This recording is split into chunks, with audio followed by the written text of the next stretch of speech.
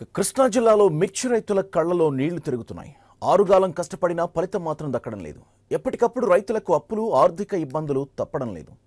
ఒక పక్క గిట్టుబాటు ధర లేక, మరోపక్క ప్రభుత్వం పట్టించుకోక మిర్చి రైతులు అగచాట్లు పడుతున్నారు.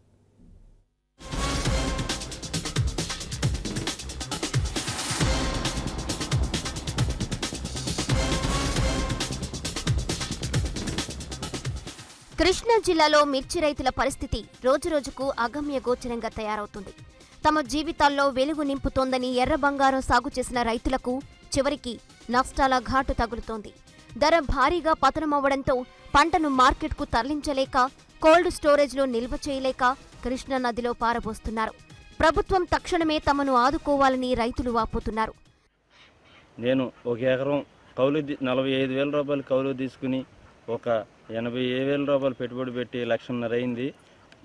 డిసెంబర్ నెలలో వేసాము. ఇప్పుడు కోతకు మొదలుపెట్టి కోసిన తర్వాత కొనేవాళ్ళు లేక కృష్ణా నదిలో పారబోయటం జరిగింది. ఈ గవర్నమెంట్ వారు మా మోపిదేవి మండలంలోని 400-500 ఎకరాలు వేసిన రైతులందరినీ ఆదుకుని మాకు న్యాయం చేయవలసిందిగా కోరుతున్నాం. జిల్లాలోని మోపిదేవి మండలం, నాగాయితిప్ప, కోసూరువారిపాలెం, మోపిదేవి లంక, మోపిదేవి చుట్టుప్రక్కల గ్రామాల్లో పండించిన మిర్చి పంటను కేజీ ₹1 కూడా కొనేవారు లేక కృష్ణా నదిలో పారేస్తున్నారు. అప్పులు చేసి మరీ పండించినా ధర లేకపోవడంతో లబోదిబోమంటున్నామని రైతులు గగ్గోలు పెడుతున్నారు. ఇక్కడ సుమారు ఇంచుమించుగా ఒక 300 ఎకరాల్లో మిర్చి సాగు చేస్తున్నామండి. మిర్చి, టమాటో, వంగ, బీర, బెండ ఇలాంటివి సాగు చేస్తాము. కనీసం ఈ సంవత్సరం 2018 కనీసం ఒక బీర కానీ, బెండ కానీ, వంగ కానీ, మిర్చి కానీ ఏ ఒక్క పంటకు కూడా గిట్టుబాటు ధర లేదు. పండిస్తున్నాం, వేలు లక్షలు పెట్టుబడి పెట్టి పండిస్తున్నాం, కానీ పండించిన పంటని గిట్టుబాటు ధర లేక నానా అవస్థలు పడుతున్నాం. ఈ సంచి నిండా తీసుకెళ్ళినా కానీ ₹70 కానీ కాయలు కూడా ఇస్తలేదండి మాకు.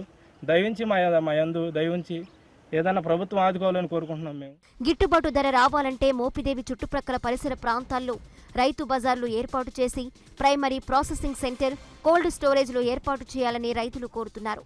ఈ నాగతిప్ప గ్రామస్తులు వచ్చేసరికి చిన్నకారు రైతులు, వీళ్ళు తెల్లారులైతే కాయ కష్టం చేసి బతికే మనుషులు. పెద్ద రైతులు ఏమో చేతులు దులిపేసుకుని కౌలుకి ఇస్తున్నారు.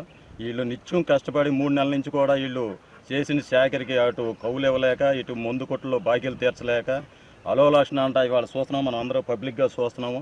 వీళ్ళని ఏదన్నా కానీ గవర్నమెంట్ ప్రత్యామ్నాయం ఏర్పాట్లు చేసి వీళ్ళని ఆదుకోవాలని చెప్పేసి, వీళ్ళకి న్యాయం జరగాలని చెప్పేసి కోరుకుంటూ సెలవు.